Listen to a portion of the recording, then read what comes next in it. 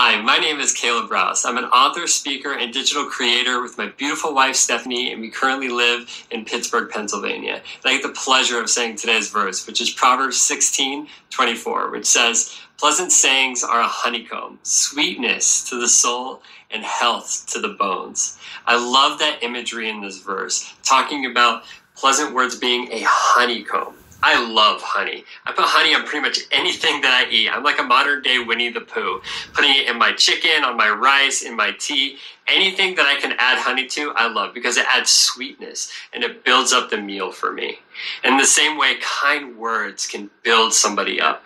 For me, when my wife gives me a word of encouragement, when she tells me that something I did meant a lot to her, or that she's proud of me for something that I did, it really lifts me up. I feel healthier. I feel like I can conquer anything. Kind words can bring health and wellness to our bones. And I really believe that. So I want to encourage you today. I want you to find one person that you can be an encouragement to, that you can use words to uplift them and help them throughout the day. I really believe that we can make a lasting impact if we can just be encouraging to one person each day and really build them up. I really hope this is a blessing to you, and I hope you have an amazing day.